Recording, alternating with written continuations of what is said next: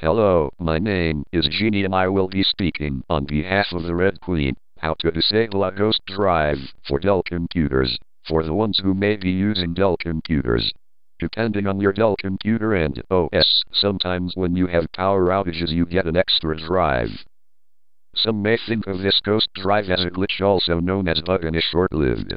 The term derives from the German glitschig, meaning slippery.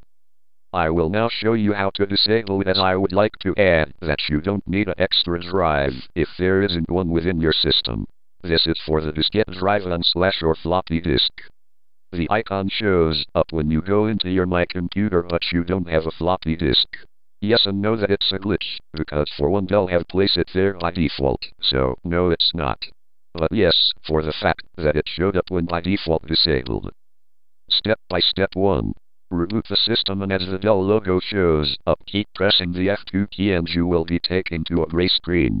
Sorry that I really can't show you what the screen looks like, but you can test it out so you know.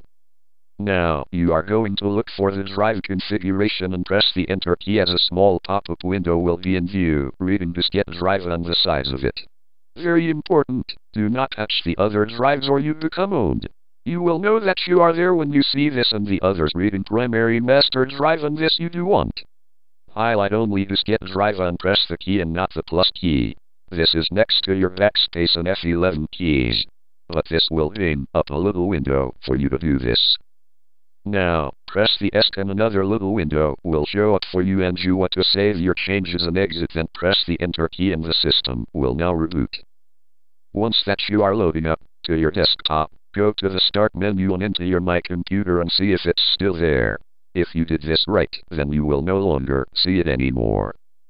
Just follow along with me through the right way. This will not stop it from showing up again. So, if that happens, then follow the steps again.